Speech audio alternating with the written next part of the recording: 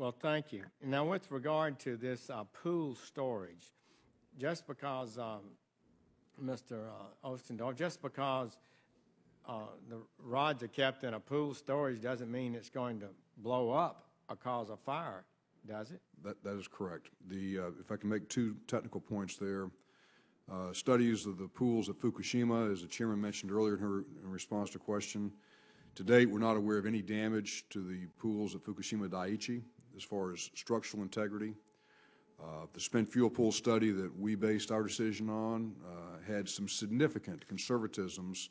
We could certainly provide those for the record, but significant conservatisms that showed that we were taking almost worst case analyses and look at the integrity.